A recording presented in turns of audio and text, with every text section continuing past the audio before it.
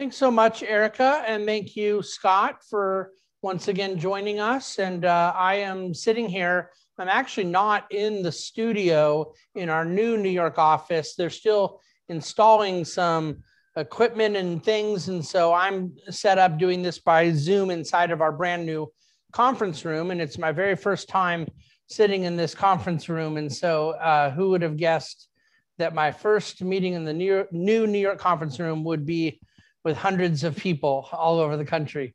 And of course, Scott, I imagine you're not too far from me right now yourself, but let's jump into it and try to go around the horn today. A lot of thoughtful questions have come in ahead of time. Erica will be sending you some more as they come in throughout questions at thebahnsengroup.com. For those of you who want to send a question in real time, we'll try to get to it before we wrap. Scott, tell me what I'm in for today. Well, David, thank you. It's always great to be with you. And that's right. We have a lot of questions that came in on a lot of different topics. So we'll try to get to everything over the next 40 minutes. And David, I think it's obviously worth starting with the broader markets, which were down somewhat considerably this morning. But obviously now, as we move towards the close of the session, the markets have recouped a good portion of their losses. But obviously we had big gains in the market last week. What are your thoughts on some of the geopolitical headlines and sort of crises we saw over the weekend with Afghanistan and how relevant that is for markets? And do you think that's what markets are reacting to today? Yeah, let me answer as comprehensively as I can about the Afghanistan matter. But first, just sort of throw out a little preface on the market. I think you're right. As we're sitting here talking, the NASDAQ is only down 67 points, which is about half of a percentage point. And it had been down a full percentage point, about 130 points. The Dow was actually up by just a decimal point or, down 1 or 2 points right now. And the Dow had been down about a couple hundred. But this is a pretty good time to remind everybody that down 200 in the Dow, at a 35,000 Dow would be like if the Dow had been down 60 points back when we had a 10, 11, 12,000 Dow, for a long time. That didn't get much attention back then. And anyone's capable of doing the math here themselves, but at a 25 to 30,000 Dow, which we spent the bulk of the Trump administration in those numbers, then it would be like a 100 and something point down day. So even when the Dow was down earlier today, it was really quite insignificant from a percentage standpoint.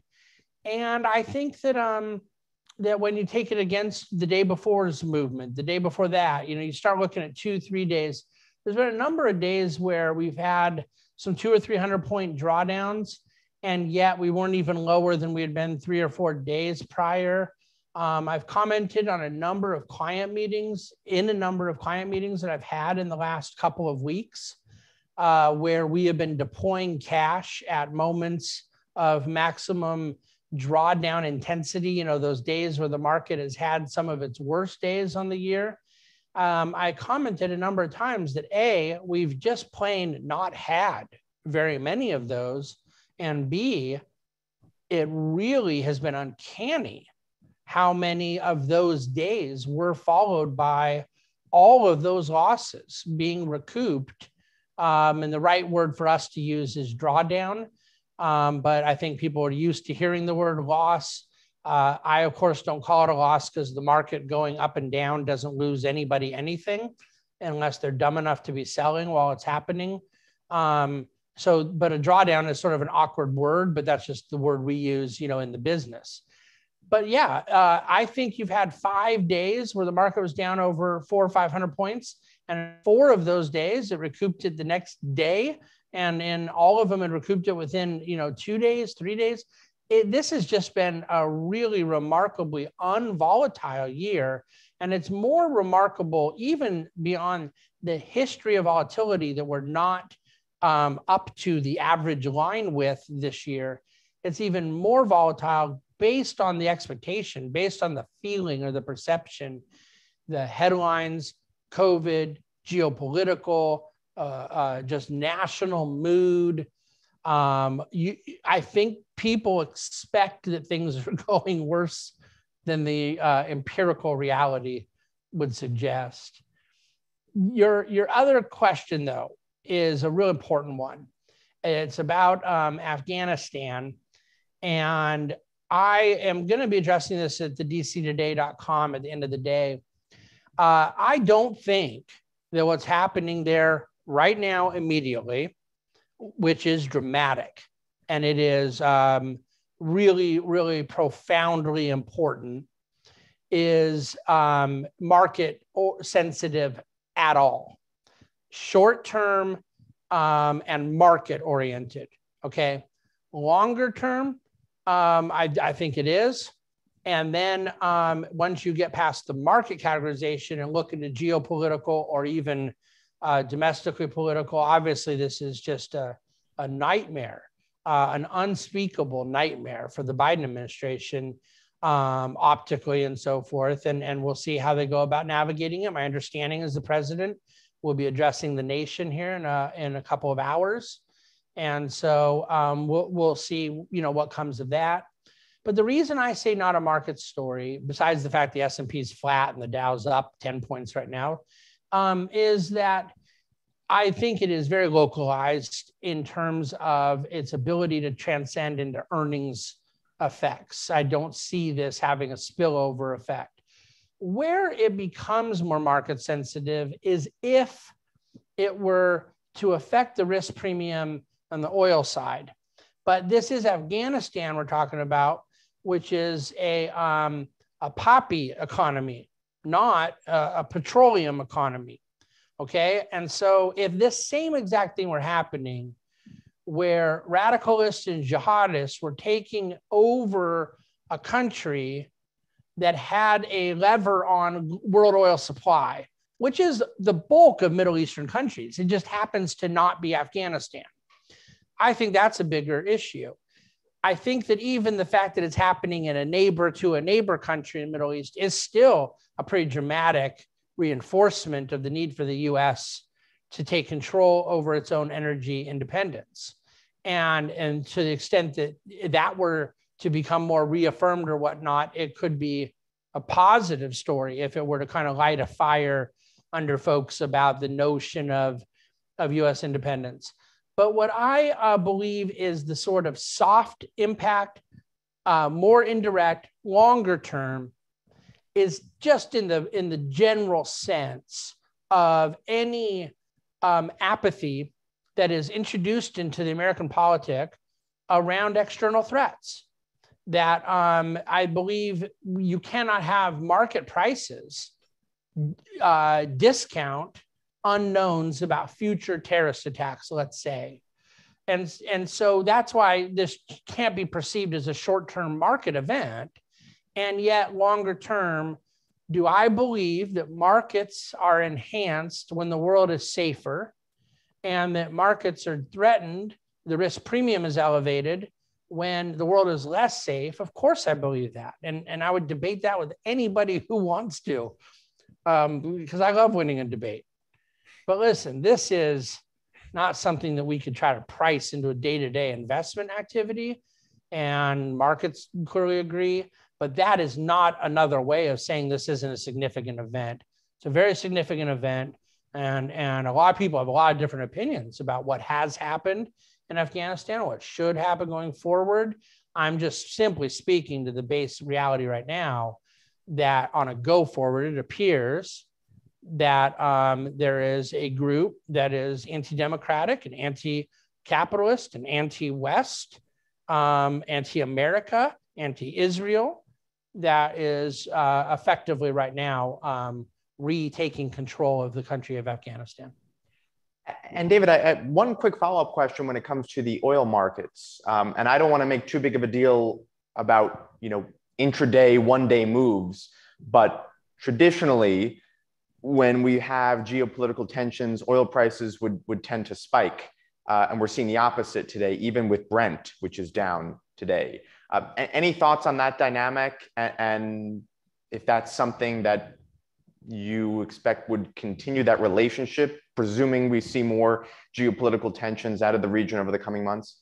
It's just a really important reinforcement of what I just said about this being Afghanistan and not Iraq, not Saudi Arabia, not Kuwait, not an oil exporter. You're right. The sand touches the sand of some of these countries, but this is not at this point into the straits. And I've been reading about this very early this morning before my run. I do believe it could get to a point where canals, straits, other peripheral activities become involved, but it's not there yet, and it's not close to being. That really actually would take longer. But then when you talk about the inverse, oil has a funny volatility to it. If markets went up or down 1.5% a day, that would be quite volatile if equity markets. Oil prices that have traded between 65 and 75 for about 6 weeks now. As I'm looking at my screen, WTI is down exactly $1. Brent is down less than $1. That's not particularly noteworthy volatility. I think probably 7 of the last 12 days have had the same or more and we weren't facing a Taliban-related event. So I don't think the oil activity is related to Afghanistan, but I do agree that it reinforces the reality that there are geopolitical events in the region, and the region, OPEC, not OPEC plus, but OPEC, meaning ex-Russia, have a significantly higher percentage of global oil market share than they did now a couple of years ago, based on the COVID-driven and current policy-driven diminishment of the U.S. oil industry. So there is relevance there that I don't want to discount, but I'm not surprised you're not seeing it in daily market movement right now. Okay, and David, let's move on to some other topics. Somebody writes in wanting to know your thoughts on how dividends would be affected in the event of higher corporate tax rates.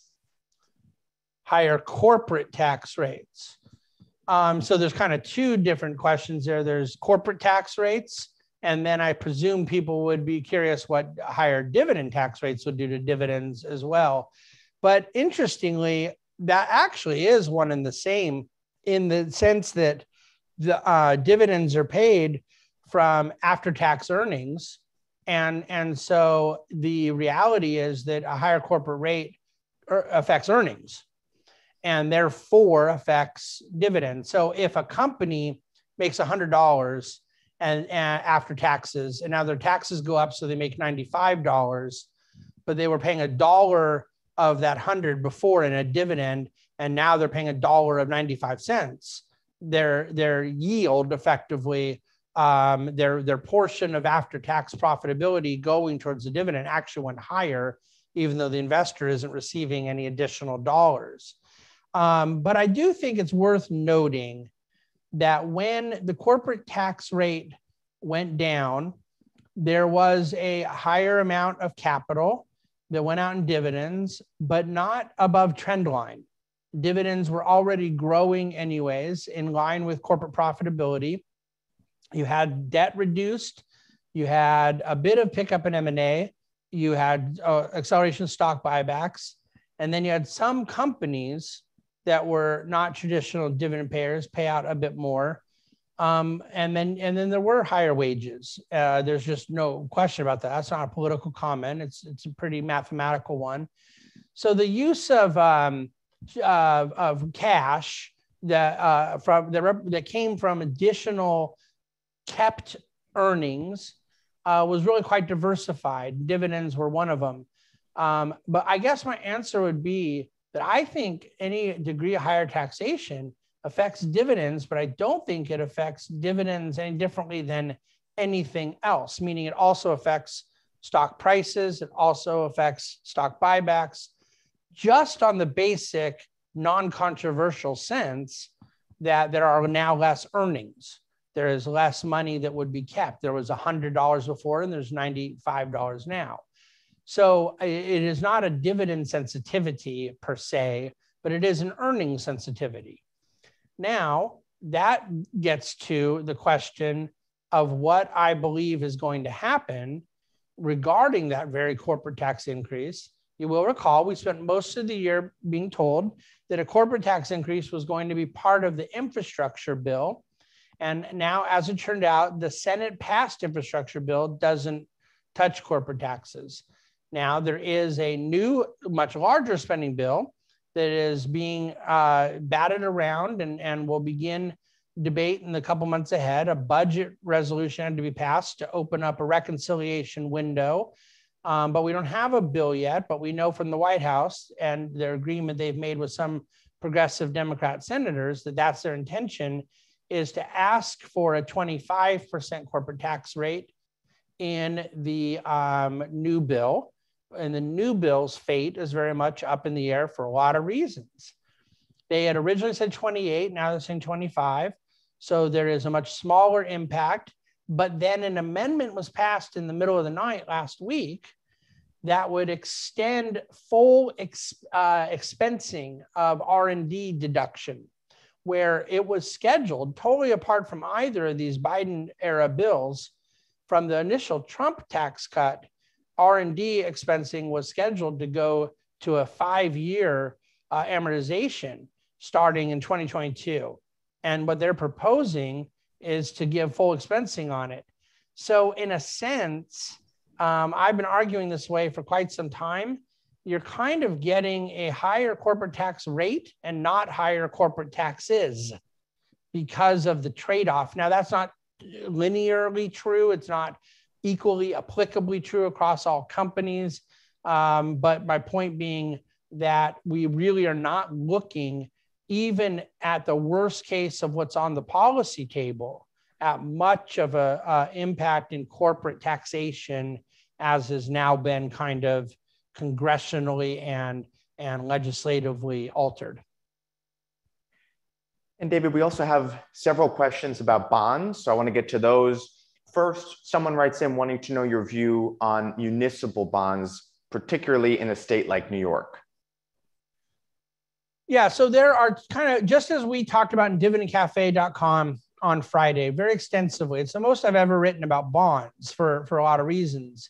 We view the bond asset class as something that requires people to separate what the bonds that trade as principal protected, high capital preservation, low volatility, and sad to say, very low interest payment, that whose primary source of upside is in left tail risk hedging circumstances, and primary case of risk is simply duration risk. Should there be a dramatic move up in interest rates that would affect these bonds that we call boring bonds, separating those from credit, where there is a underlying credit fundamental that will move the price up or down. And because of that economic and credit sensitivity, you have a higher risk level that therefore earns you a higher coupon, a higher yield to the investor.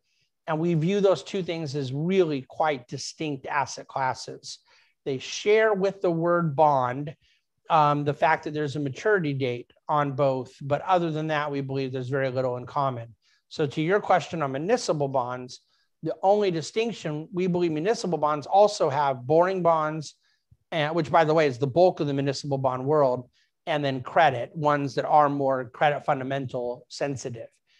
Where the taxable bond world has a massive world of high yield corporate debt, of structured credit, of mortgage-oriented bonds, of levered bank loans. There's a lot in the universe of what we call credit in the taxable bond space. In the tax-free bond space, there's much less in credit and it's much more inefficient. But there are junkier credits in the municipal space. People remember the tobacco bonds, Puerto Rico bonds. There are unrated bonds that don't have any credit rating that follows that might have a little more yield attached to them. But as far as the boring bond universe, your A-level credits, AA, AAA, the municipal bond world just has an incredibly low default rate. We like it. And we, in New York, the tax sensitivity, the tax impact by getting a state tax freeness out of New York issued bonds, it offers more benefit to New York tax-paying residents. California, of course, is in a similar position. But the question simply becomes, is the after-tax equivalent, the after-tax yield equivalent for muni bonds attractive relative to other counterparts in the boring bond world? So I'm making up a number here, but if someone is going to pay 50% in taxes and they can get 3% from a boring bond that's taxable, or they can get 2% from a muni, then you have to, kind of compare what that would look like after the tax impact, right? Well, of course, all yields, muni, tax-free and taxable, all yields have come way down. And so are the spreads that are available from boring munis still relatively attractive versus treasuries and high-grade corporates? The answer is yes, a little bit, but not as much as they were. There was a higher spread in the muni space a year ago, 9 months ago, and et cetera. Munis, though, do tend to be much more inefficient than treasuries, and then heavily liquid, high-grade corporate bonds. Pretty much the only people in the world who own muni bonds are high net worth, high income individual investors in the United States that aren't international buyers generally of City of Chicago bonds. There aren't foundations or endowments or 401k plans, pension funds, IRA accounts, generally are not buying tax-free bonds for obvious reasons. So you have a smaller marketplace, largely mutual fund driven, and that can create opportunities in inefficiency with municipals. But at the end of the day, if one has an after-tax yield of 1% from a treasury and an after-tax yield of 1% in a New York AAA muni, we view them basically the same, but we have to do our analysis, not on the coupon, not on the yield to maturity, but on the after-tax relevance. And that after-tax is going to vary client by client.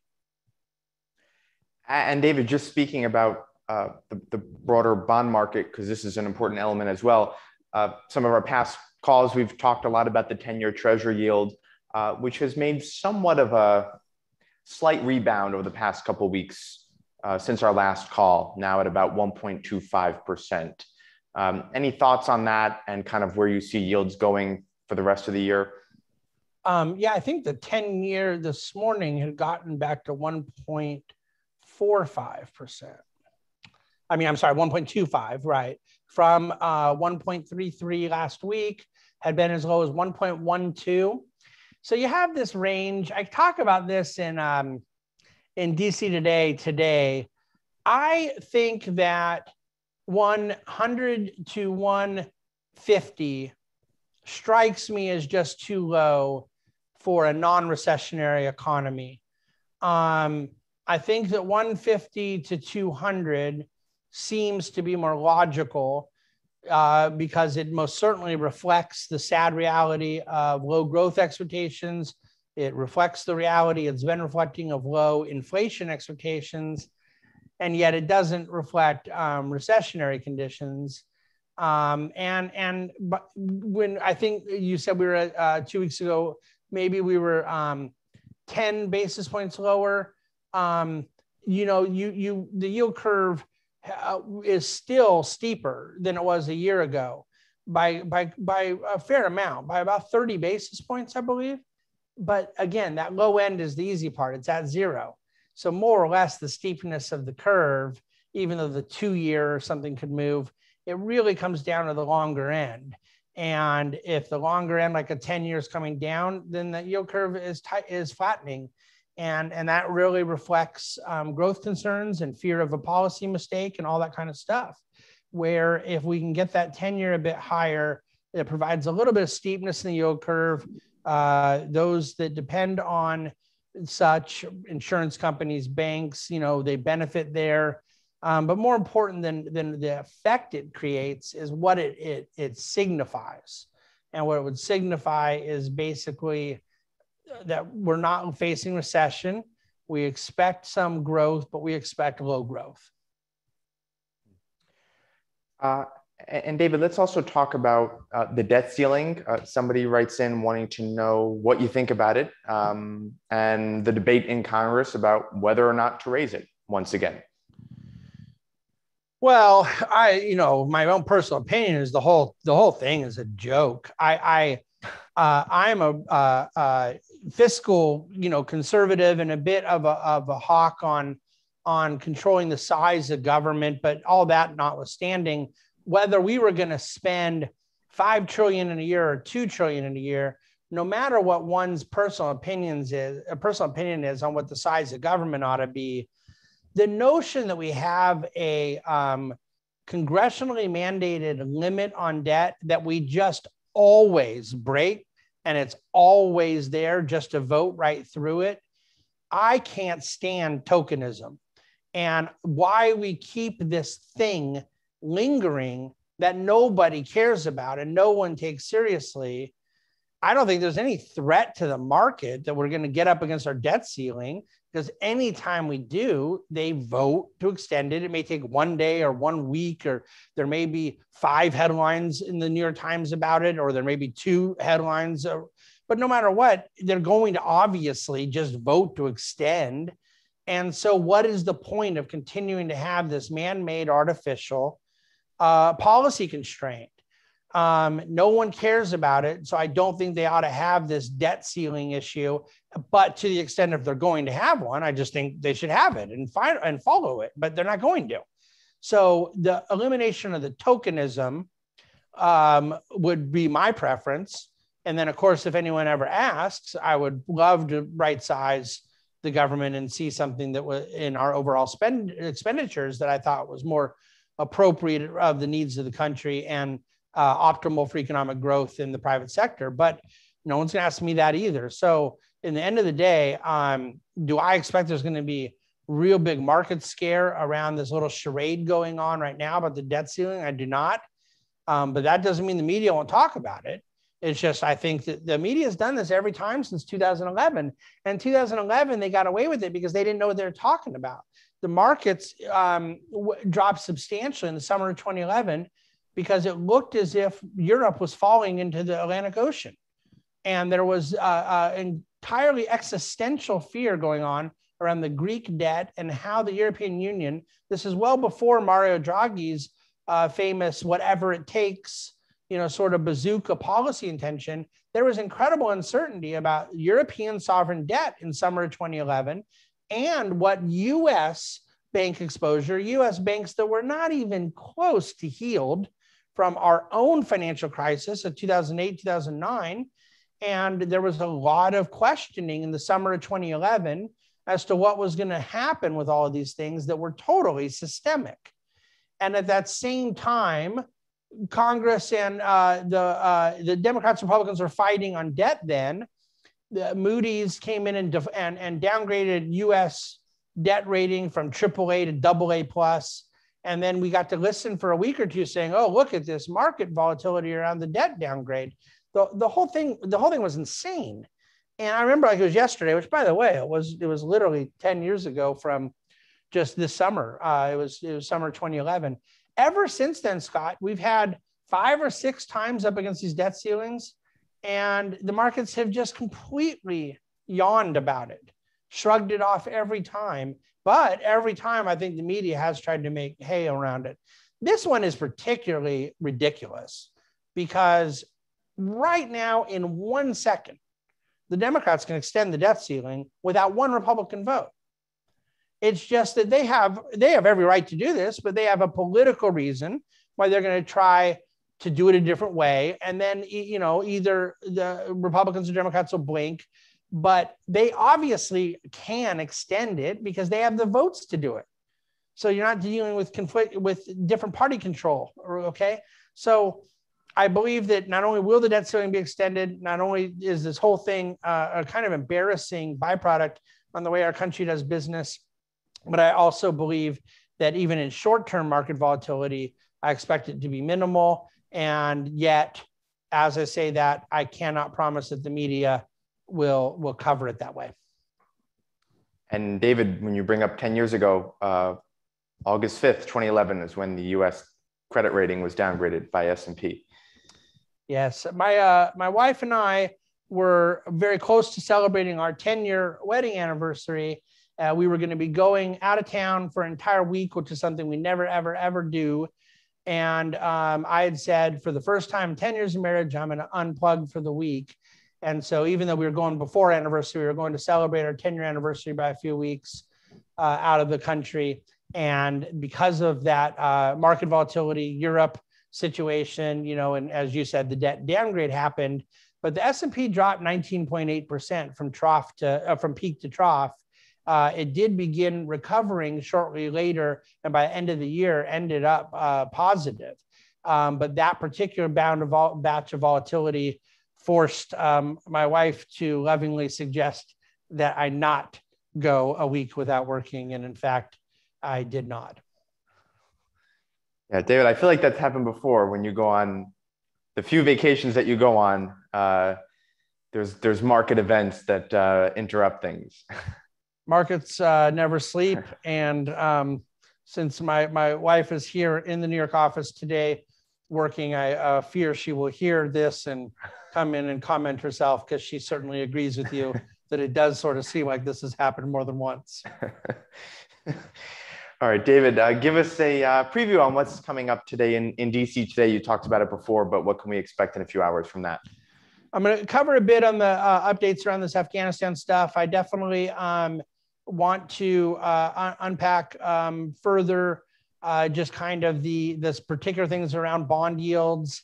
There is a bit of COVID update, housing. It's one of those DC days where I don't go super deep in any one category, but I cover all of the categories. It does seem to me lately that DC Today has been one or the other, where there's either been a very long public policy section and maybe less or none in some of the other categories, or then there are days where literally every category, which is housing, Fed, public policy, economic data, COVID, and markets, where every category gets a little bit of love.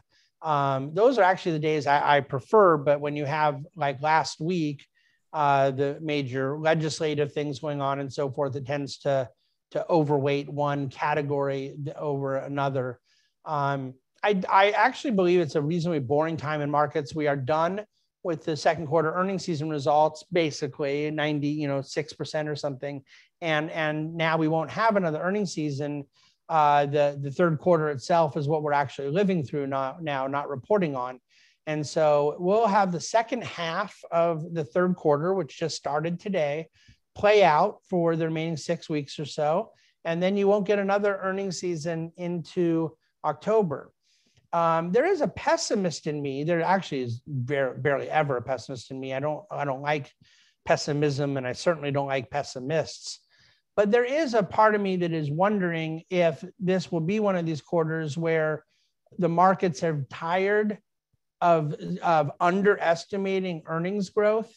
So they finally catch up and then fully price in expectations of earnings growth and forward guidance around such, and then end up getting a bit disappointed because so far it's really been several quarters of a pretty profound underestimating of earnings creation. But we'll see. I do recall feeling that way in many, many quarters post-financial crisis, that we were continuing to outperform earnings expectations. And isn't this point coming at which we hit peak margins where market analysts finally get ahead of it, not behind it? And it really just didn't come. There was just sort of this continued outperformance from the corporate profit side of things. So I don't know, what to expect there. It isn't totally material to the way we would allocate a client portfolio anyways. But those things linger out there, and it may not be the thing that you're going to hear in the news cycle today, and not from the Biden administration and their press conference here in a couple hours. But obviously there are questions around this $3.5 trillion bill, and there's questions about the infrastructure bill. And one of the things that I will allude to in DC Today is I've written maybe 7 or 8 times about the tension of some of the progressives in the House Democrats saying, we will not vote for the bipartisan infrastructure bill until the Senate has passed the $3.5 trillion spending bill. And I've mostly taken the view that I think is pretty politically sensible that they won't go through with that they just simply cannot deny the Biden administration this legislative victory, and that when some of the real far progressives in the Senate voted for the infrastructure bill, it doesn't give them much cover to not vote for it. However, it kind of inversed now this weekend with 7 or 8 House moderates saying the opposite, saying they may not agree to vote on the $3.5 trillion bill unless the infrastructure bill has already been passed.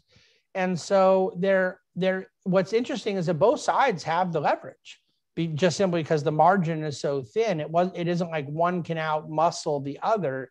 Speaker Pelosi needs both to hold her caucus together. And of course, it's possible both are bluffing, and it's possible that they do end up getting a compromise, but there's some trickery there that's going to be difficult to navigate. And the House is out of session right now. They don't come back until next Monday, the 23rd. So this is going to kind of dangle out there for a little bit. It's very hard to handicap right now, Scott, how it plays out. The thing that I think is the most likely is not assured, but I do think the most likely is that a bill gets done, and that bill is just nowhere near as onerous as many had feared. But what that means, does a $3.5 trillion come down to 2 trillion, come down to 1 trillion? And what's the point at which it becomes palatable enough for moderates, but then in that palatability to moderates, it becomes impalatable or unpalatable to more progressives? That's a real political tension. And I just simply don't know how it's going to be resolved. But I have good advisors that I talk to on this stuff very heavily. I have good sources on Capitol Hill.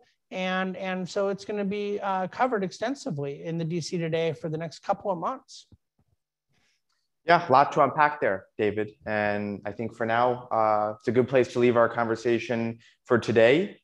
Markets are flat, S&P exactly flat, Dow up slightly. And we look forward to another call, David, in a couple of weeks.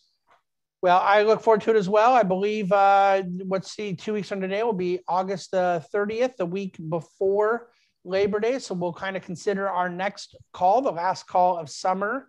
And in the meantime, for those who have been listening here, either live or to the replay, you're more than welcome to send additional questions. And I always make every effort at the end of my day to write back to people who send in questions, clients first and non-clients second. And with that said, Scott, appreciate your thoughtful questions here today. And why don't we turn it back over to Erica to dismiss us?